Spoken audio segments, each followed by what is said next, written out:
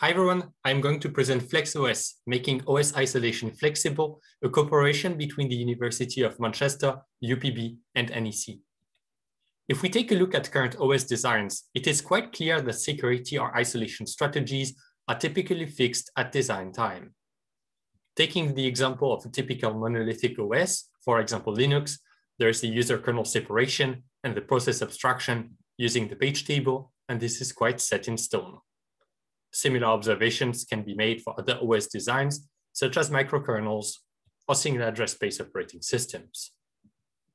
The result is a view of the operating system that does not work very well with modern specialization or hardware heterogeneity trends. What, for example, if you want to remove user kernel separation in Linux? This requires major rewrites. Or what if you want to use CHERI capabilities or MPK? Same problem. In this work, we propose to take a different approach and decouple security or isolation mechanisms from the design of the OS.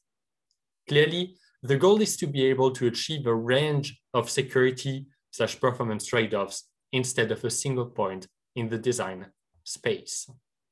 We aim to support a range of isolation mechanisms, hardware and software, and granularities. In essence, we want to specialize the operating system for security for given use cases. In order to achieve this, we propose a design based on a highly modular libOS, Unicraft. All kernel and userland components are developed as standalone libraries. As part of a porting phase, we pre-compartmentalize them. This means that cross-library calls and shared data are replaced by an abstract construct. We call them gates, data sharing primitives, and we define them as part of the FlexOS API.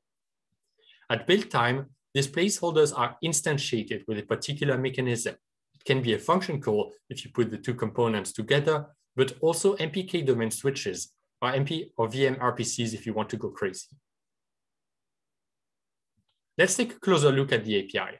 In this example, we consider a simple call to receive from the application implemented by the network stack. As part of the porting process, we would annotate shared data and replace cross-library function calls by gate placeholders.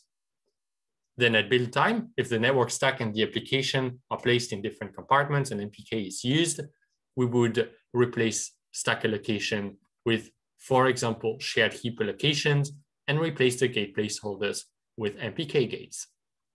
On the other hand, if we put the application and the network stack together, we would not change the stack allocation and we would use a simple function call since they are together. Now, this approach allows for a very large design space. Not all of these configurations make sense, it being from a security or performance perspective. Also, if we take a look at the security side of things, interesting questions arise. For example, how can we guarantee that the properties of components hold? If I have a formally verified component in my OS and I put it together with a plain C one, then for sure, the properties of my verified component will be void. And clearly, if we just blindly compartmentalize, a lot of mistakes can be done.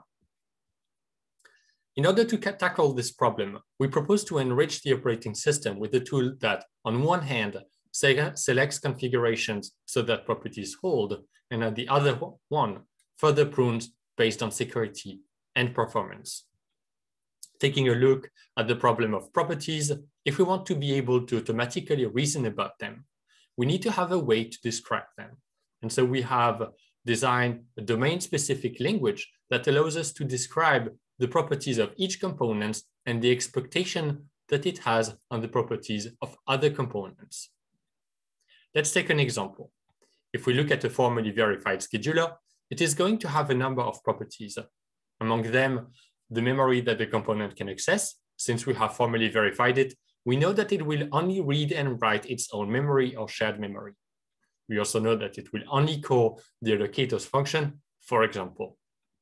The API is also very well defined.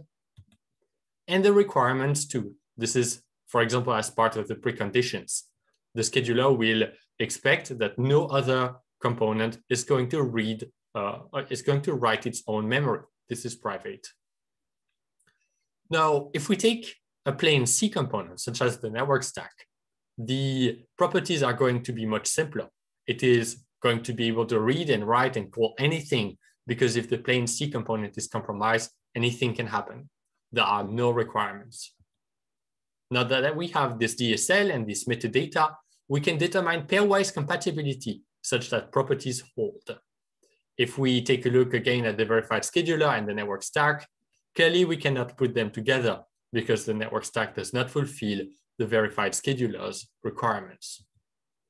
Now, determining configuration so that properties hold becomes a graph coloring problem. There are several solutions we can further prune based on security and performance. We have developed a prototype on top of Unicraft with 2-gate implementation, Intel MPK and VMs. We have ported the network stack and the scheduler to run as isolated components. Here I am going to present some results that we obtained with Redis and MPK, but there is more in the paper. In this example, we have 4 different isolation strategies and up to 3 compartments. We gather results for 3 payload sizes and 2 different gates implementations. One that shares the call stack across compartments and one that isolates it properly. If we take a look at the results for the second scenario, we confirm an obvious expectation that we had. The number of compartments impacts performance.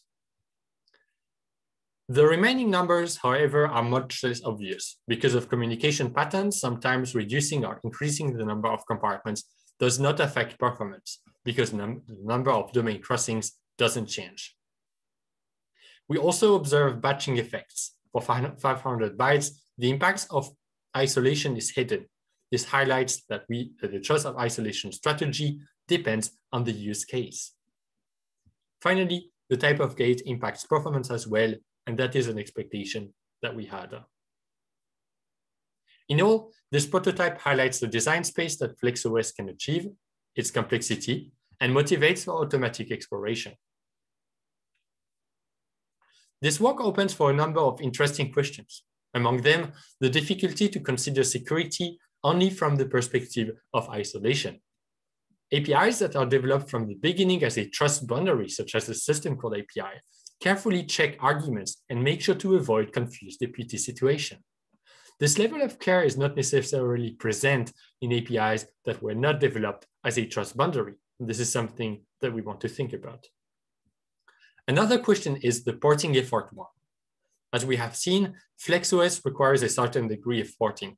How can we automate it? And for the DSL metadata, how can we make sure it is correct?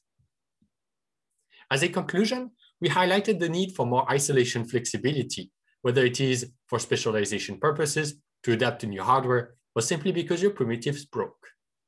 Current approaches take one isolation approach at design time, effectively representing a single point in the design space. In this work, we proposed FlexOS, an OS that decouples isolation from the OS design, effectively making isolation decisions at build time. We presented early results and motivated automatic exploration of the new trade-off space.